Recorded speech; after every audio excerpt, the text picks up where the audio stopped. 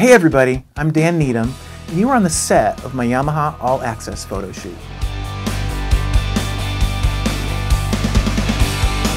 I'm a drummer, session player / producer here in Nashville, Tennessee.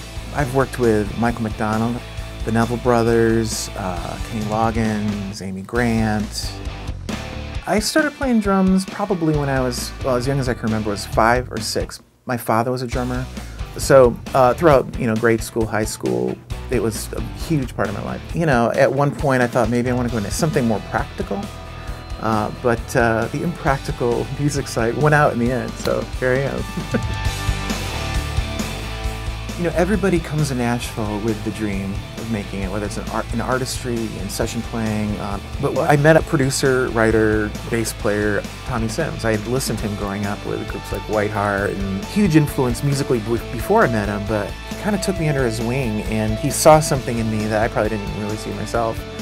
And he put me on tons of sessions, and I learned so much. That really was my first point of entry, I would say, into the session world.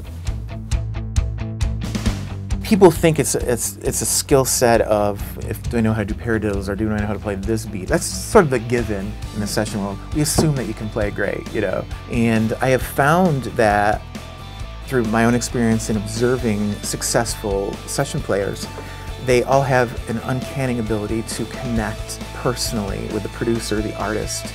Because as a producer now, I hire a lot of musicians.